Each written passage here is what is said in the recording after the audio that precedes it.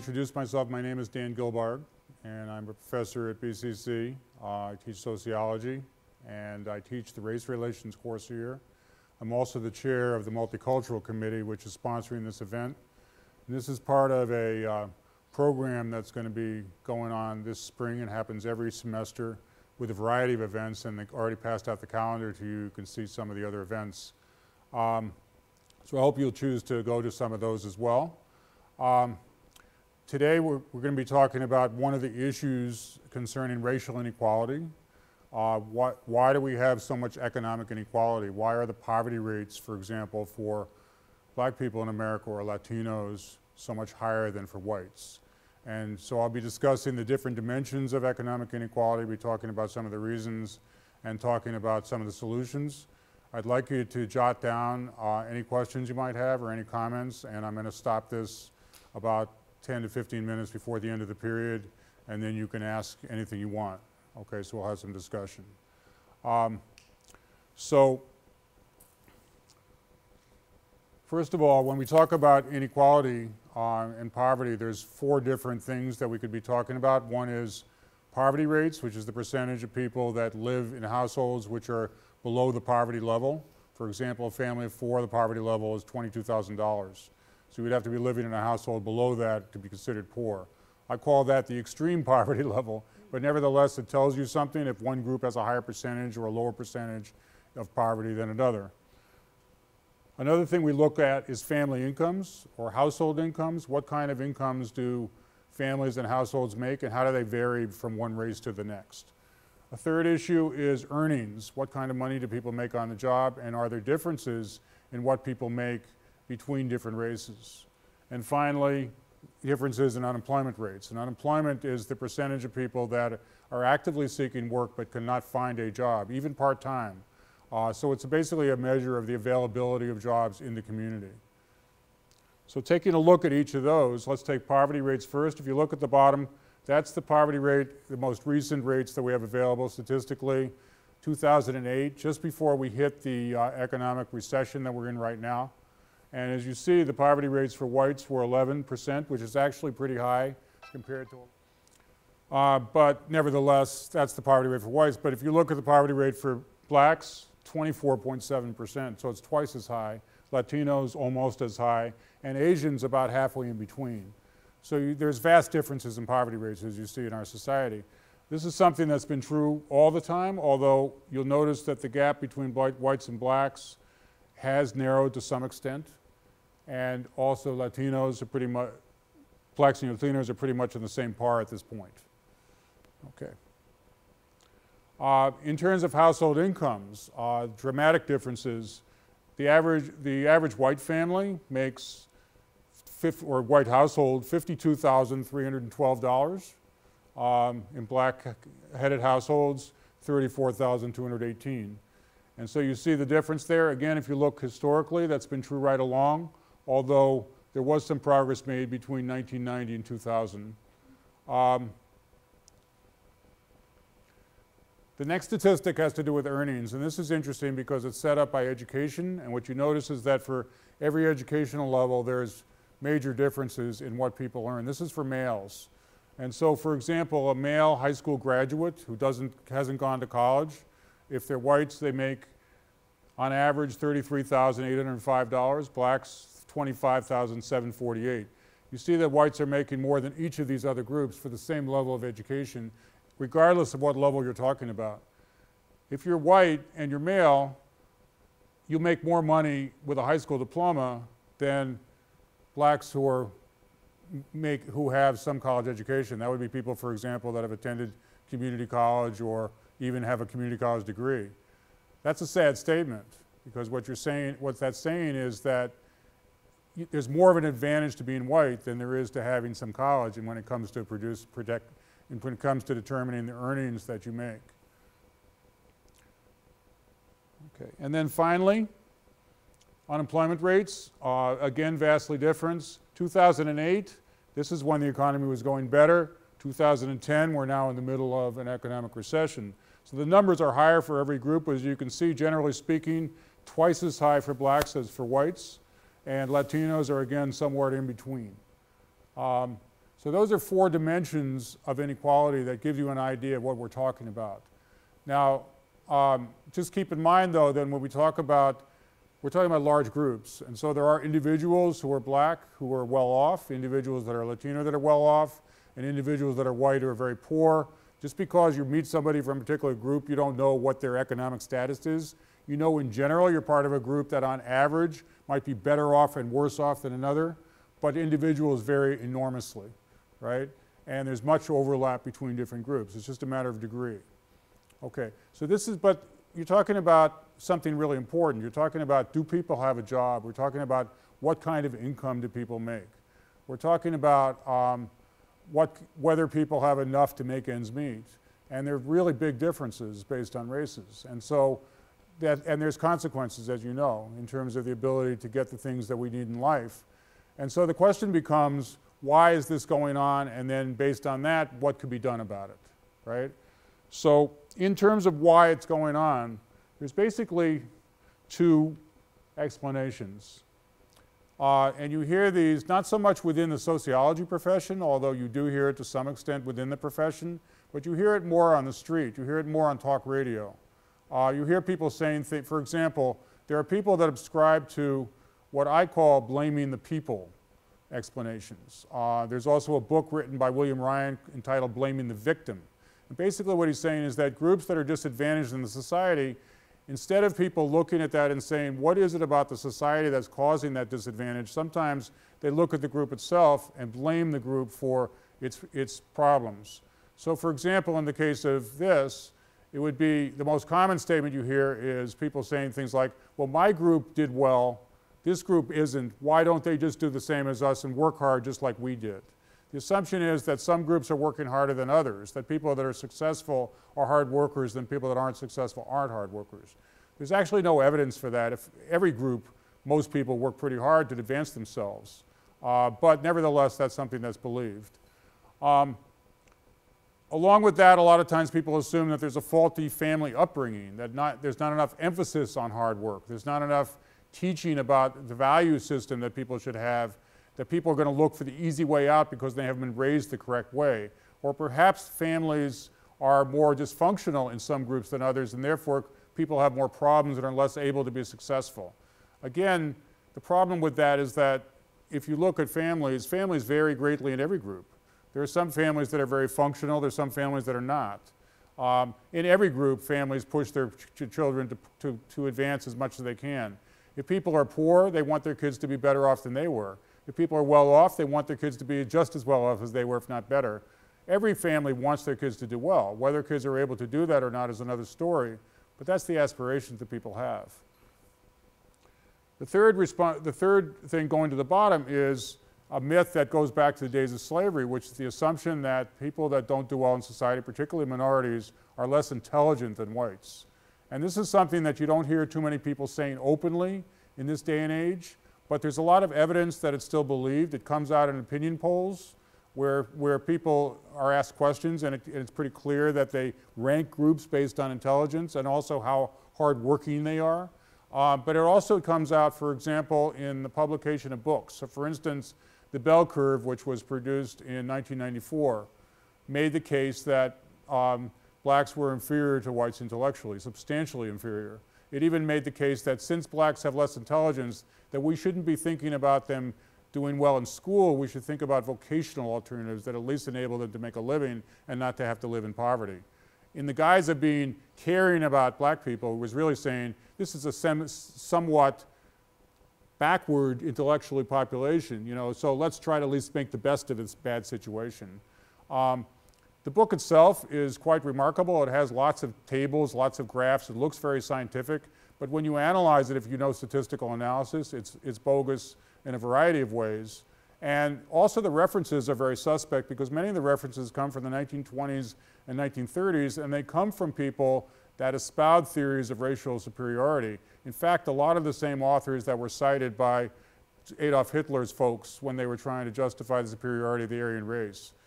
This was a book that, now of course, books of all types come out all the time, but this was a book that was taken seriously as an academic work. If you walked into a bookstore, it was one of the prominent books that was displayed in the bookstores. It got book reviews in major publications like New York Review of Books. It got taken seriously. It was roundly criticized, I will say, but it was still taken as a legitimate explanation and alternative rather than a product of crackpots, right?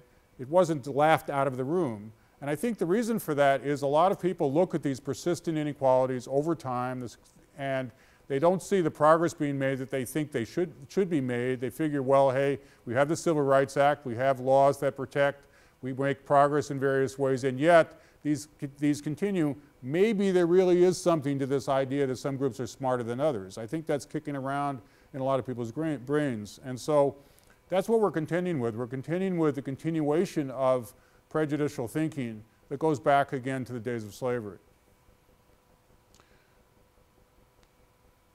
A more accurate analysis, in my opinion, is one that looks at opportunity and looks at the unequal opportunities that do exist. And that's what I'm going to be focusing on today, is talking about the extent of unequal opportunity in two major areas. One is in the job market, that is the opportunity to get a job, and the other is in the educational system, which obviously has an impact on jobs, because if you're better educated, you're going to get better jobs than if you're worse educated. Okay? There's other issues as well that have to do with family, that have to do with the economy in the inner city, that have to do with the housing market, that have to do with criminal justice system. And if I had time, I could go through all of that, but realistically, I'm probably not going to be able to address any or much of that today.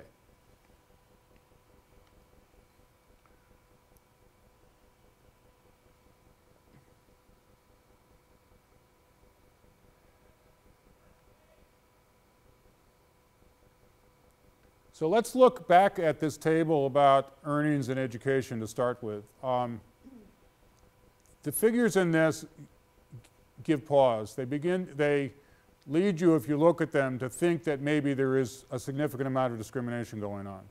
When you have one group that makes over $10,000 more than another at the same level of education, you have to wonder what's going on there. How does that come about? Because education, as we know, is probably the most important factor on an individual level in determining how much money we make, right? And so you would think that high school graduates, regardless of what group you are, would make fairly similar amounts of money on average. College graduates would make fairly similar amounts of money, but in fact you have vast differences, as you see. In the case of college graduates, you're talking about an advantage of about $13,000 because of being white versus being black, right? And if you're talking about high school graduates, it's a difference of about $8,000. That's pretty profound. And so perhaps what's going on is that people who get an education, yes, no matter what group you are, you get an advantage, but that advantage is not the only thing that's going on. What also goes on is what race are you? And there's preference that goes on that helps certain races over others.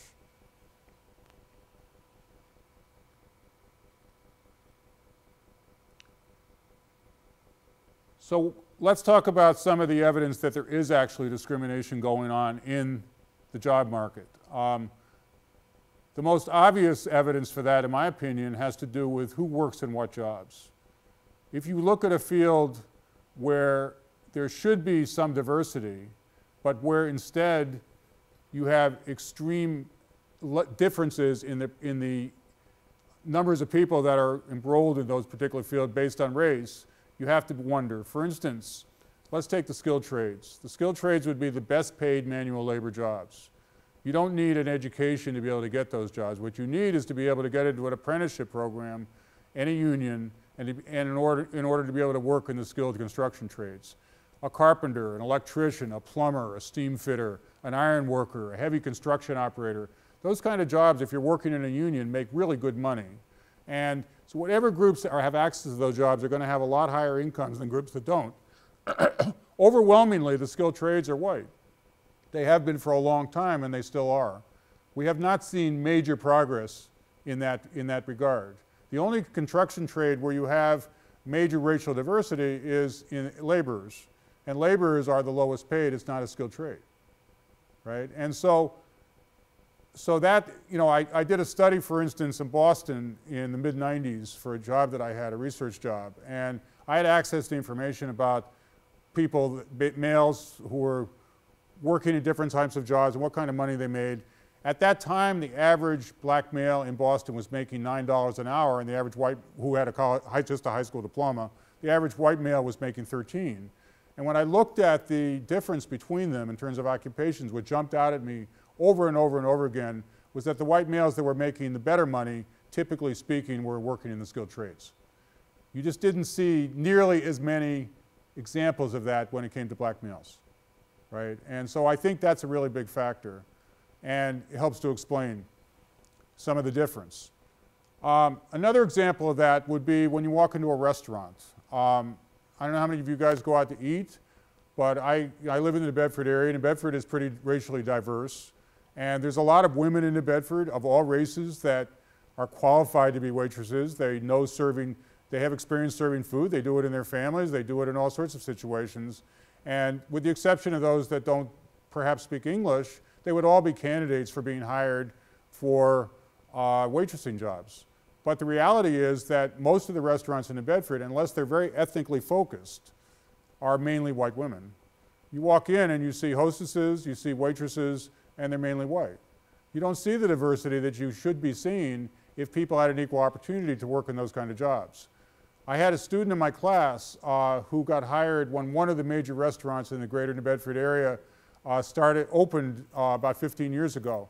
And they initially hired 2,000 waitresses and put them through a week-long training. Of the 200 that were hired, she said, this is a white woman in my class, that there were 3 women of color in the entire group out of 200, right? I mean, how did they manage to do that? I would assume that there was racial preference in the hiring process. The only other possibility was that minorities didn't apply. But why wouldn't you apply for a job that could be an improvement over what you have unless you're not being told about the job? I'm guessing that they did broad outreach, but that they picked and chose who they wanted because they had ingrained ideas about who they wanted to hire. In the case of waitresses, why would they care? It could be one of two things. It could be stereotypes about who would be a good waitress, who would be competent. It takes a lot of intelligence to be a good waitress. Perhaps that's it. But I'm guessing more likely is catering to the customers. They think that some of the customers who are predominantly white and predominantly older may not want to be served by a person of color. And they pay attention to customers. They do it with women too in terms of who they hire. Why do they hire younger, very pretty women for those kind of jobs? You know, they're catering to the customers and who's paying the bills in that case, right? So I think they do the same thing in terms of the hiring. In any case, there's no question that minorities are heavily underrepresented in that type of job. Another example is in the sports world. I follow sports very closely. In football, which is an example of a sport where blacks particularly have thrived and have dominated really in terms of who are the players in college football and in pro football. Those are you would expect to see a lot of black head coaches. Now in the pro football ranks, you're beginning to see that. It's still underrepresentation, but there's considerable progress that has been made. But in the ranks of college football, still between 3 to 5 Division I schools in any given year have black head coaches out of 119. Now that just doesn't make sense. I mean, if you think about who are the pool from which head coaches would come, it would tend to be people that played the sport. You learn the sport by playing it initially, then you have the talent also to coach it, right? But in the case of college athletics, you're not seeing that at the level of head coach. And so that gives an idea of, even in the sports world, how there are particular occupations that are where minorities are heavily underrepresented. You also see it in the ranks of management. At lower management level, for example, one of the studies that I looked at was a book by about a company which was labeled ProMac, which you see listed on the screen.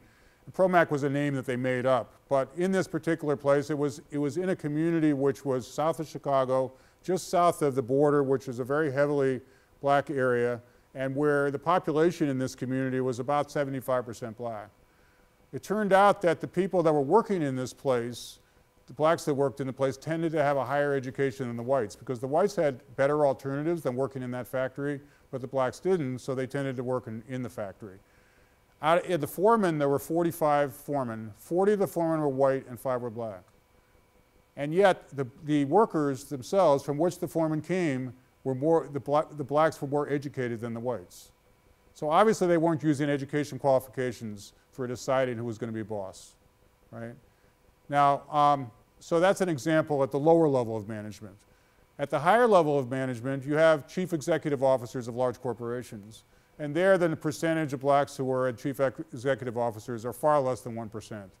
Women, by the way, face similar issues. Women are something like 3% of chief executive officers, and yet they're half the population, right? A lot of this occupational stuff, by the way, you can say very similar things about women as you can say about minorities. It's the underrepresentation that you're talking about. Women, for example, full-time employed women make on average 76 cents on every dollar that males make.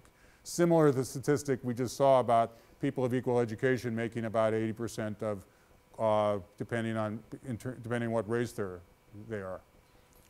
Okay, some of the other information here, testing studies that have been done. Now, testing studies are where you send out two individuals or paired individuals. So one person is white, one person is black, and they go to different employers and they say, they put in applications, right? And in some cases, they get an interview, and in some cases, they don't. In some cases, they're told, we're not hiring, I'm not even going to take an application, and in some cases, they're told they're hiring. And so the blacks and the whites that apply are, generally speaking, the similar age. They present themselves nicely, they dress the same, they have similar qualifications like educationally and so on. So they're matched in a way that they should be getting fairly similar responses. And yet what happens is that whites get many more interviews and and have many more of their applications accepted. And one particular testing study that really struck me was one where they added an additional complication. What they did is they said that half of the time that when a black person applied, he said that he had a criminal record. And you know, employers will ask questions like, do you have prior criminal record, right? So half the time they would say yes, half the time they would say no. Half the time the white person applied, the same thing. Half the time they would say yes, sometimes they would say no. And so you had four different situations. You had blacks with criminal records, blacks without criminal records, whites with criminal records, and whites without. Do you know that the black men without criminal records were less likely to get an interview than the white men with a criminal record? Right? They were more interested in the person being white than they are with the person not having a criminal record. They were more concerned about the person being black than they were with that the person might have a criminal record. I think that's pretty amazing because I can understand, it's very obvious to me that an employer would be influenced by the idea that someone had a criminal record.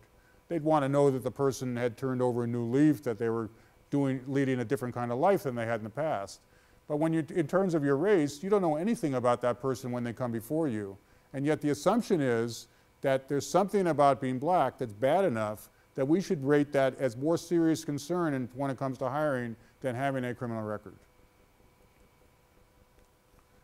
A couple of other things. In studies that have been done of employer attitudes, where they've interviewed employers and to find out what their perceptions are. And what they found is that a lot of employers basically say that they think that blacks or Latinos are a group that isn't as hardworking or doesn't learn as well on the job or so on and so forth as whites do. And based on that, they will oftentimes prefer to hire whites over blacks in their hiring.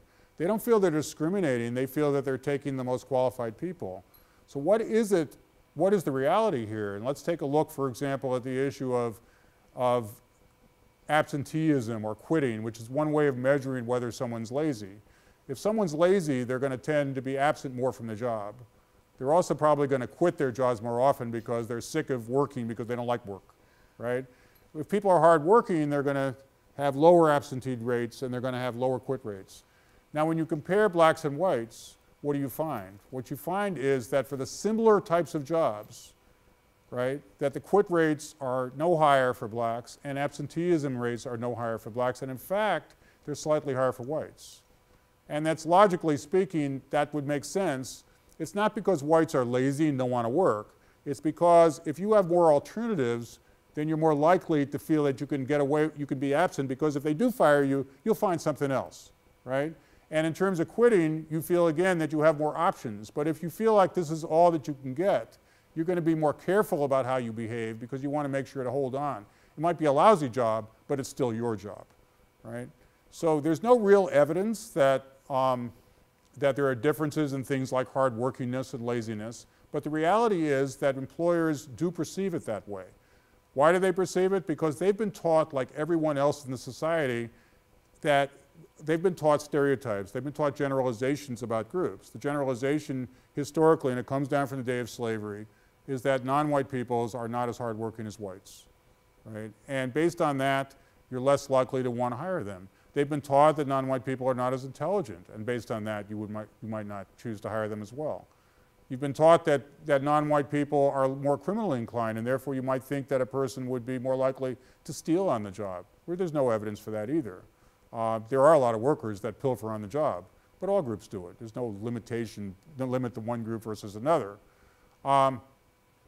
So employers are influenced by their stereotypes, and one of the things about stereotypes that you study in social psychology is that once you have a belief about somebody and then it seems like evidence can always fit in to seem to conform the stereotype, because there's always examples of people that are lazy or appear not to be hardworking, appear not to take the job seriously. And all you need is a few examples to maintain your original assumption. On the other hand, if there's a group that acts in a way that's contrary to the stereotype, our tendency is to dismiss it as, well, that's just an exceptional case. That's not typical. And so we have a tendency, once we have a stereotype, to continue to believe it based on there's enough evidence in the real world that kind of fits the stereotype that we just continue on to hold on to it. So employers, obviously, if they hold those stereotypes, are going to tend to discriminate. Now, there's one other piece to this that needs to be talked about, which is some of it has to do not with racial preference in the sense of I don't want minorities in, I want whites in, but more just with taking care of your own. In the case of the skilled trades, a lot of what's going on is that people are getting hired because they're the sons or the nephews or the younger brothers of people that are already working, right? They're the ones that are going to get the preference. And you can understand that. Everybody's going to try to take care of their own. That's not a racially driven thing. That's just something that people do because they're trying to help out their relatives or their friends, right? But the end result is that whatever group is dominant to begin with, that tends to be perpetuated because who have those connections, they tend to be able to get it. So as long as you're passing out favors based on family or even based on friendship connections, whatever group dominates in the beginning is going to continue to dominate in terms of future hiring. So it's hard to break through that because you've got a situation where a lot of hiring is based on connections and who you know and family and things of that nature. Okay, so those are all pieces of evidence that to me point pretty overwhelmingly to the concept that there is unequal opportunity on the job. And I would want to add only one other thing to this, which is part of that unequal opportunity on the job has to do with where people live. Now I'm going to give an example of this that doesn't have anything to do with race, but it illustrates it. If you live in the New Bedford area or the Fall River area, as most people here do, you're living in an area where the unemployment rate is higher than average. You're living in an area where the poverty rates are higher than average. You're living in a disadvantaged economic area compared to much of the rest of the state. We're always ranked in the top 2 or 3 cities on those kind of statistics, right? So we could have people that would be the hardest working people on the face of the earth, but the bottom line is there's not enough jobs to go around.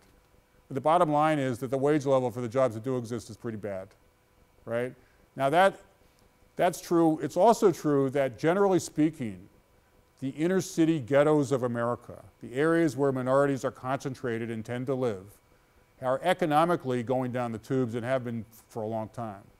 If you go back to World War II, after World War II, most black people in America lived in the South. They then migrated in heavy numbers to the north and north could include the Midwest like Chicago or a place like Boston or New York, right? They moved north in large numbers between 1945 and 1970. That was called the Great Migration. It was a tremendous transformation. And people were going from, people at that time, the men that came, could oftentimes get jobs in factories making relatively decent money, above minimum wage, making a living for their families. They did not have to have an education. All they needed to do was be able to work hard. And if you're talking about people that worked on cotton plantations and now came to work in factories, they were used to working hard, right? So people could get jobs, for example, in Detroit working in the auto factories, in Chicago working in the steel mills, in Los Angeles working in the aerospace industry. In New York, Puerto Rican men could get jobs working in the garment industry, the needle trades.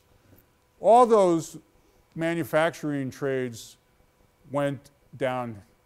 They either moved out of the city or moved out of the country. And so what you had was thriving manufacturing centers that became ghost towns, where you just had all these, and we know that from our area, what that's like, because we've had a lot of mills that have shut down here. It's the same kind of thing. And so you had a lot of jobs that previously less educated males could get that now no longer existed.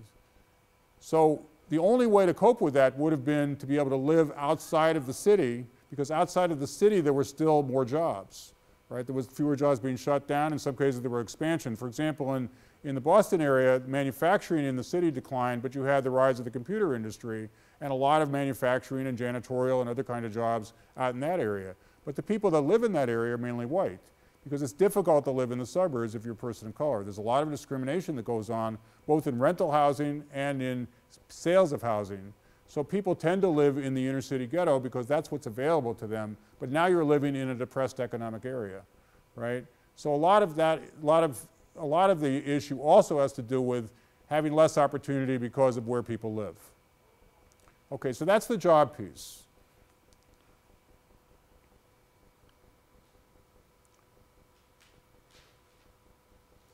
Now, the second part that I want to focus on today has to do with education. And this is something where we could spend an entire class and more talking, but I'm going to give you the 15-minute version, so to speak. Education obviously has a big effect. Now, as we saw before, it's not the only thing that determines it. You could still be educated and not get much as someone else because of things like race. But the bottom line is, if you had equal educational levels, then the poverty rates for minorities would be much lower than what they are, and the incomes would be much higher. And so the question is, why do you have such a major gap in education? Now, when I say major gap in education, let's be clear on what the gap is and isn't. In terms of high school, the dropout rate is particularly high for Latinos. It is a little bit higher for blacks and a little bit lower for whites. There's not as much of a gap when it comes to blacks and whites, but between whites and blacks on the one hand, Latinos on the other, there's a significant gap. Part of the reason for that is a lot of Latinos are first generation. And so you have people coming from poorly educated homes that haven't had an opportunity to build up their education. Another reason that blacks have been able to bridge the gap is because there's a lot of push in the black community to succeed educationally. People have known for a long time that if you can't make it through education, you stand no chance. And so to some extent, the gap has been bridged when it comes to dropout rates, to some extent. But in terms of college education, it's still a vast difference. The likelihood of a white person a young white person graduating from college is about twice as high as for a black person or a Latino. And college degrees are critical when it comes to determining the income of a family. I'm assuming that's probably what you guys are here. You want to get that college degree. You recognize that that's necessary. It's true for any group. And so why is there such a difference then in the rate of college degrees and, for some groups at least, the rate of high school dropouts? Okay, so the first issue I want to talk about is unequal funding. There are schools in this country that are funded at a level that is difficult to believe if you don't experience it. I haven't experienced it directly myself, but I've read a book called Savage Inequalities by Jonathan Kozol. And Jonathan Kozol is an educational journalist who interviewed people in different communities about a range of educational issues. And in his book, Savage Inequalities, he identifies 6 cities that are particularly extreme when it comes to lack of funding. Okay, one of them is New York City, another one is Chicago, another one was Camden, New Jersey, which is right over the line from Pennsylvania, from Philadelphia. And one of them was East St. Louis, which is just outside of St. Louis. It's in Illinois. And there were 2 others as well that I can't remember the name of the towns. And in each of these, he describes in excruciating detail the extreme inequalities, what he calls the savage inequalities that the kids, who are almost all kids of color, are experiencing in these communities. For example, in East St. Louis, the school was so bad physically that you had sewage backup coming into the school. Okay? You had the locker room, the visiting locker room for the teams that played sports was so bad that teams would come in, play a game, and instead of showering and changing there, they would go back on their bus, travel an hour in their sweaty clothes so that they could take a shower in their own places. They had no goal posts in the football field. They had no functioning science labs. The teachers paid for the supplies out of their own pockets. That's how underfunded East St. Louis is. The second example was Chicago, and one of the issues they talked about in Chicago was the issue of teachers. When you're in wealthy communities, or even average communities, almost every child has a regular teacher all day long. When you're in poorer communities in schools like this, that's the exception. You have some regular teachers, but a lot of the teachers are permanent subs. Sometimes they're not even permanent subs, but they're just intermittent subs, different people at different times. And what happened in Chicago, though, often was that you would go to class and there would be no sub at all. And you would actually go to the gym, and 5 or 6 other classes would too, and you would sit there in the gymnasium all day with 150, 200 students, with the gym teacher standing in front saying, listen guys, I can't do any teaching in this, but just try to keep it down and be quiet, and you can listen to your whatever and do your thing. Just don't create an uproar, and we'll all make the best of a bad situation. And that was called education, right? That's Chicago, Illinois, the second biggest city in the country. And that's what's going on in some of those schools. Now, on the other extreme, you have schools that are very well funded. You have schools that are better funded than anything that people around here have experienced, right? Places like Wellesley or Newton or Brookline or Weston, well-to-do communities that are made up of professional people that work in higher level professions, doctors and lawyers and others that make, where the family incomes are $100,000 over a year or more consistently. Those kind of communities oftentimes put large amounts of money into the school system. They have the economic base to do it, right? Their local property taxes are such, because their houses are valued so much, that they can tax them and put that money to create education that's far superior than anything you would find even in the average school, let alone in these really awful schools, right? Your class sizes are going to be low. Your educational resources are going to be to the max in terms of videos, in terms of all sorts of educational technology. Some of them have multiple Olympic-sized swimming pools.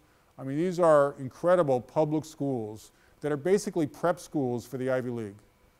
Okay? Many of the kids going to these schools end up getting into the best colleges in the country, not just because their parents have money, but because they do well in education. But why do they do well? Because the quality of the schooling they're getting is so good. They are getting college, they're truly being prepared for college. They are getting college level work, in some cases as early as 9th grade, right? So that's the other extreme. Now there are a lot of, if you talk about the average white person, most of us don't go to schools like that either. Most of us go to schools that are kind of in between. They're not the East St. Louis type of school, but they're not the Wellesley either. They're in the middle. But so there's inequalities that exist that transcend race. Some of it has to do with race, a lot of it has to do with economics, okay? But the bottom line is that the very worst schools in terms of funding in the country are schools that are not only poor, but are largely racial minority schools. Poor whites tend to live all over. They're more likely to live outside the city in the suburbs, more likely to live in a neighborhood where the neighborhood school is better. The schools that are the worst are the mainly ghetto areas where mostly people are racial minorities. Okay, so that's the first issue, is funding. The second issue has to do with what happens in the school itself. Now you can even be in a school that's fairly modern. That doesn't mean that everybody gets treated the same in that school. First of all, there's a policy that most schools follow, which is called ability grouping. In the elementary school, you break kids up in kindergarten or in the first grade into different groups, and then you treat them differently. For example, one study of ability grouping in St. Louis, Missouri, the teacher divided their students up on the eighth day of class into table A, B, and C. Table A was considered high ability, C was low ability, and B was in between. In the 8th day of class, she thought she knew enough about these students to break the students up in that way. She proceeded to teach the kids very differently. The kids in Table A got much more attention from her. They got more eye contact. They got more praise. She would write on the side of the blackboard near where they sat, because they would sit in the tables. She would meet with them individually. 5/6 of her individual group work that she did was with Table A. Only 1/6 with Table B and C combined. Even show and tell, to say what you did on Halloween, was reserved mainly for the Table A kids. She didn't think the Table B and C kids deserved it. Okay? This teacher was well regarded in her school because she did a good job teaching the kids that were considered to be teachable. Right? As long as she did that, she was considered a success. The fact that some of her kids were being held back or basically not learning very much at all and were increasingly disadvantaged throughout the year, that didn't matter because those kids were assumed not to be teachable anyway. There was a labeling process that went on, right? So that's the kind of thing that can go on in a school. I'm not saying, by the way, that every single time you have these levels that is done. Sometimes teachers will work really hard with the lower group to help bring them up to speed. But oftentimes it becomes a label that equals low potential, I can't reach them, I'm going to focus mainly on the smarter kids or the kids that have more of what it takes. A second piece of this is when people get to the 6th grade, they then take a test called the Iowa Test of Basic Achievement. And that basically is a ticket into the 7th grade. If you score well on that test, you go into whatever the level is that's the highest or the higher levels in the 7th grade. You take classes with kids in that level. All of you must remember that once you hit the junior middle school and afterwards, generally speaking, you have different levels that they set up, right? If you score poorly on that test, you generally go into the lower level. And what the levels are depend tremendously on differently from the year to year and particular schools.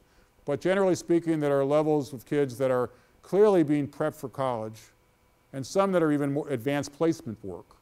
And then you have kids that are being prepped for nothing.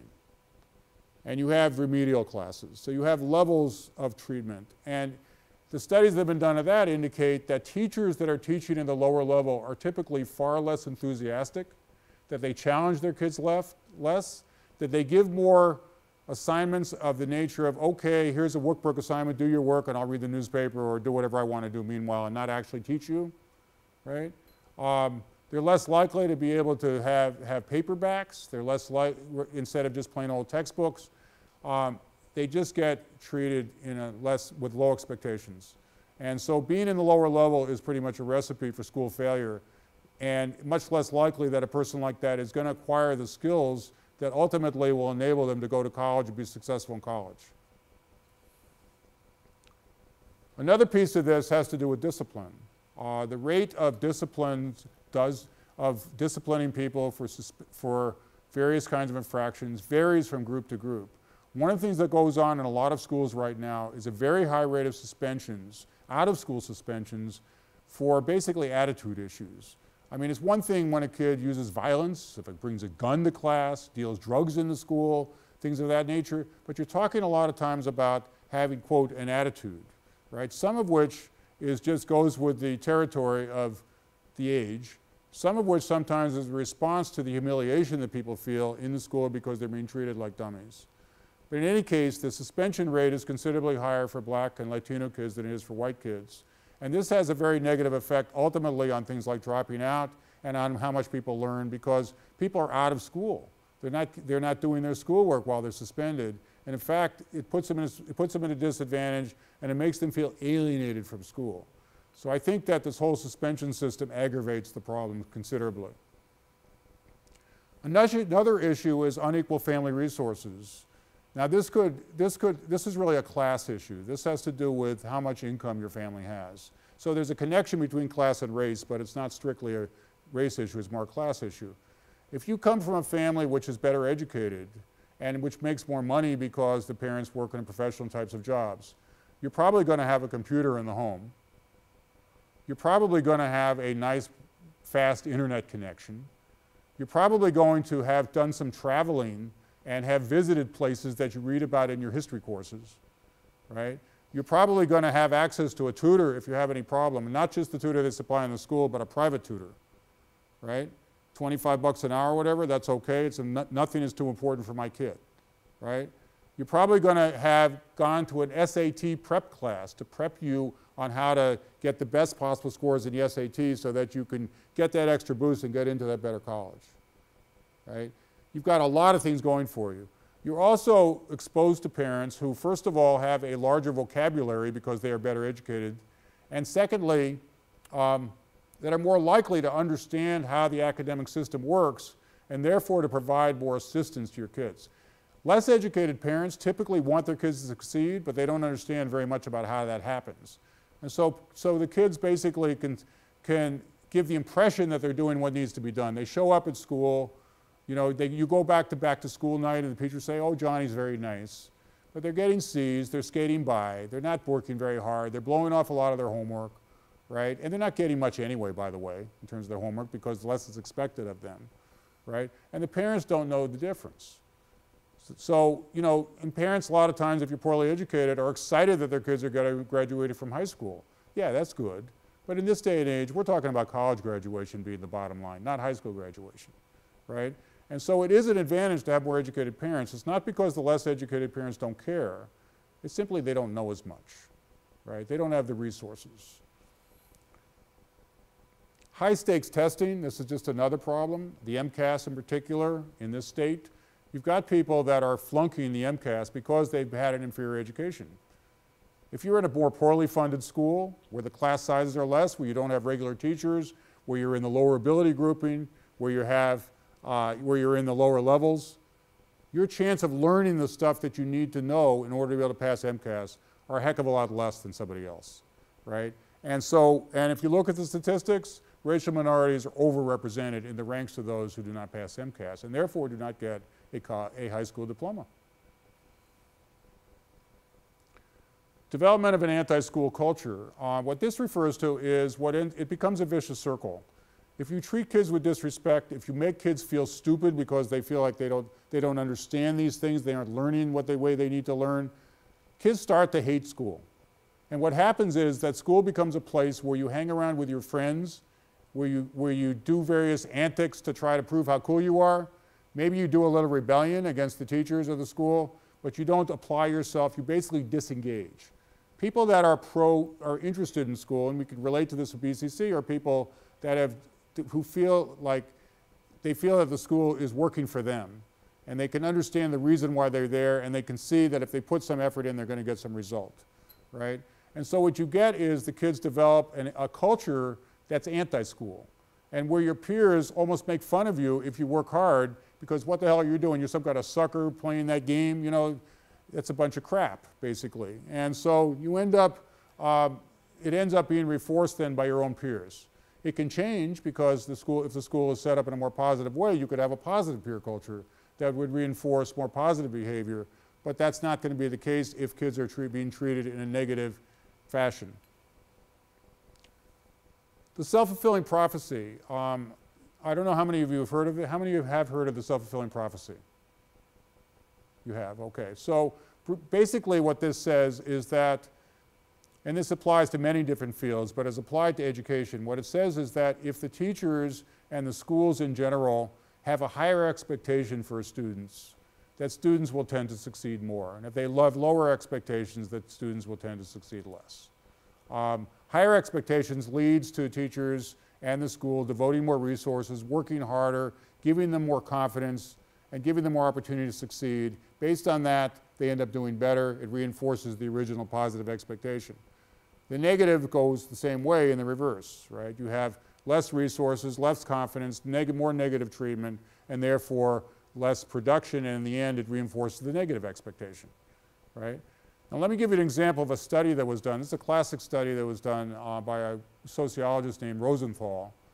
And he went into the San Francisco public schools and went into first grade classrooms. And he administered a test. And he claimed that the test was for the purpose of determining which students were what he called bloomers, basically a student that maybe hadn't demonstrated up to them a lot, but they had potential, right? The reality was that the test he administered, he threw the results out in the wastebasket. He didn't care about the test. He just was trying to make the impression that he was doing a scientific study. He then at random identified 5 students in every class who he called bloomers. Eeny, meeny, miny, mo, chose them at random. And he told the teachers the results. Oh, by the way, I just want to tell you that study I did, here are the 5 people that came out as bloomers in your class. And then he watched what happened. Well, guess what? The bloomers bloomed, right? Those kids ended up doing better than their peers in terms of grades, gaining in their IQ scores. They actually tested smarter when they were given IQ tests than they had previously. They were given an IQ test before and then after.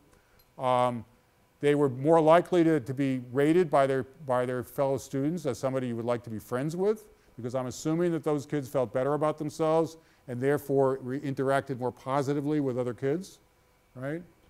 That was the result. These kids were chosen at random. The only thing that happened was that the teacher had their expectations artificially manipulated by this phony information that was given to them, right?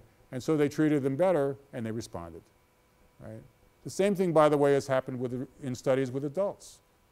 We as adults respond that way too, right? It depends on your teachers. It depends on the people, the authority figures that you interact with, how well you do. It doesn't only depend on that, but that's a major factor that influences how well we do, right? So that's a self-fulfilling prophecy, and that's, in generally speaking, I think what's going on here. The final point, success stories. One of the pieces of evidence that this analysis is correct is that there are schools which have overcome some of the inequalities that exist. And I'm just going to give one example that you may be familiar with. It's a movie that came out a few years ago called Stand and Deliver. It's about a Mexican-American community in Los Angeles. The teacher, named Jaime Escalante, is played by Edward James Olmos. And he goes into this school and they show, it's a fictionalized but true account of what happens. He goes in as a math teacher. He's teaching basic math. The kids in that school are going nowhere fast. The dropout rate is high. They're disengaged in school. A lot of the girls are going to be getting pregnant before they finish high school. A lot of the guys are getting involved with gangs, right? He takes this group of kids and works with them and gets to the point where they get serious about math. And he takes them through all the steps: basic math, algebra, second-year algebra, pre-calculus, trigonometry, and calculus. He does more than a year's worth. He teaches them over the summer. He teaches them on Saturdays. They stay late after school. He plugs away, and so a number of these kids really get excited about learning. They start to feel smart. They start to feel motivated. The gang member drops out of the gang. You know, the girls start to think of themselves as having a brain and not just being pretty and possible partners with some guy. And in the end, they take the advanced placement exam, and lo and behold, they pass with scores 4 and 5, which is like an A or a B in a college calculus class, right? The Educational Testing Service that administers the test accuses them of cheating. They have to retake the test. They retake it, and again, they get 4s and 5s. And this was the beginning of the development of a math dynasty at that high school. That high school got to the point where they had, at their peak, 187 kids in 1 year passing the advanced placement exam in calculus. You know how you have schools that are football powerhouses or basketball powerhouses, and they're in the inner city, they have a lot of black kids playing for them and Latinos, and you say, yeah, well, you know how those kids are. They're really good in sports. They care about sports, right? We expect that, but we don't expect a math powerhouse in the middle of the ghetto. But this was a math powerhouse. I went to a good high school myself in California too, and our high school had 15 kids that passed the advanced placement exam in calculus. We had a school that was about half the size of that other school, so it's the equivalent of 30. So we had the equivalent of 30, they had 187, right? What had happened, obviously, was that the teacher who was so successful inspired not only the kids, but he inspired a lot of the other teachers who said, wait a second, if he can do it, maybe these kids do have potential after all, and teachers volunteered to participate, and teachers from throughout the system were interested in coming in, and they started teaching these kids, and they ended up having an inspired math program. Now, you can't do that with every school, but the point is that it showed that kids that have been labeled as dummies, as less than, as uninterested, could become engaged and could perform at a level beyond which most of us don't think we can perform. If you did a survey at BCC and said to people, how many of you think you can get an A or B in a college calculus class if we give you enough training, I would guess you'd probably get 10% of the people saying yes, right? We've all tend to believe that, you know, whatever difficulties we have in math is just because we don't have what it takes. But the bottom line is most people have what it takes if you have the expectation that they do and you work within a patient and consistent manner. Okay, so the 2 points here, one is that job market opportunities are unequal, and the second is that educational opportunities are unequal. Finishing up.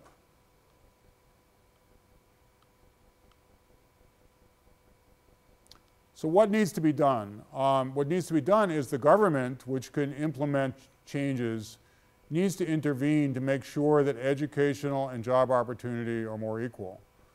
There's a lot of things you could do for that. First of all, educationally speaking, we need to have adequate funding for education in all communities.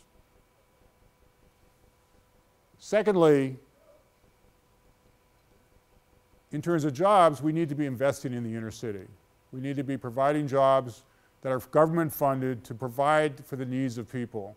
People need to be hired in areas as diverse as daycare, as housing rehab people, people that would build parks, would maintain and repair roads, people that could provide services of all kinds. There are needs in inner cities that are not being met. You have unemployed people. You can hire those people to do those things.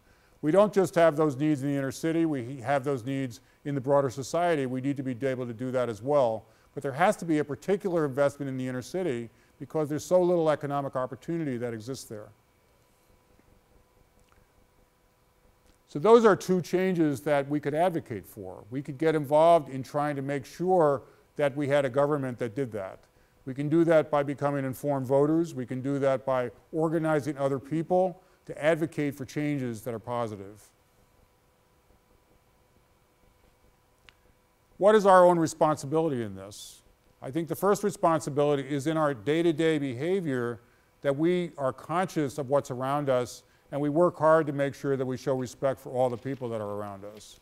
For example, some people might be going on to become teachers. Obviously, having high expectations for all students is a critical factor, right? Some of us might be bosses, be supervising others. Having a high expectations for others makes a difference there as well. The second thing is we need to be able to intervene at a political level to make sure that the government that we have cares about these issues. Frankly, the issue of racial inequality is on the back burner in this country. The trend has been to disinvest from the inner city rather than to invest. The trend is to cut social programs.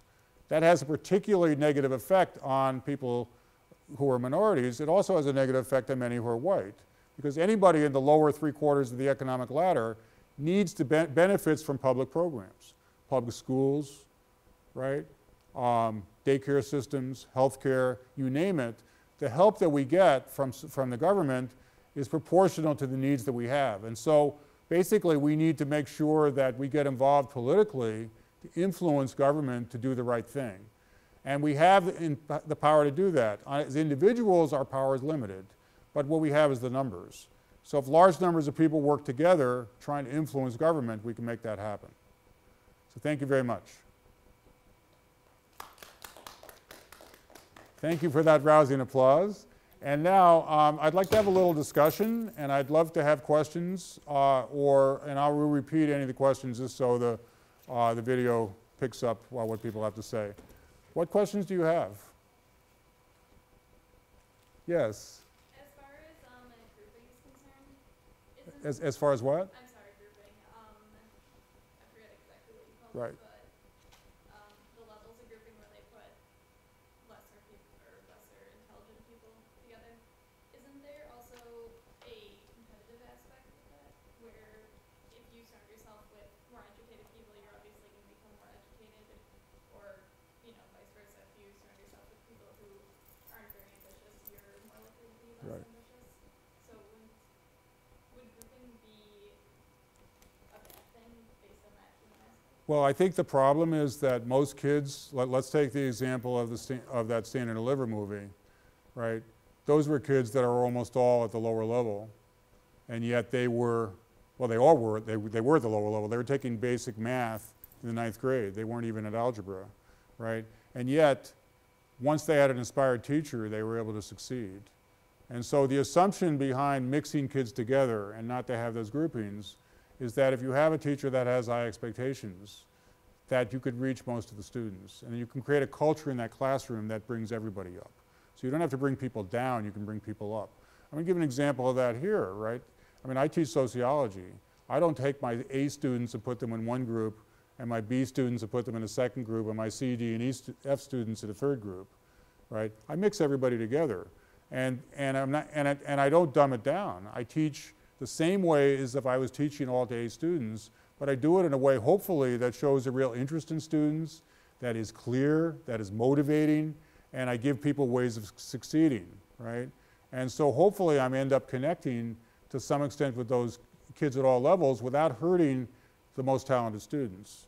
So I think mixing people together ends up working for everybody. It particularly helps the kids that otherwise would be negatively labeled at the lower levels, but it doesn't necessarily hurt the kids at the higher levels because you're still teaching a serious piece. You're not dumbing down your course. You're still teaching a college course's worth, or in the case of high school, a high school course's worth. That's a good question, though. Do other people have questions? Anybody have any comments? Okay, I want to thank you for coming and appreciate the attention and the head nodding and all, and I'll see you folks in the future. Bye-bye.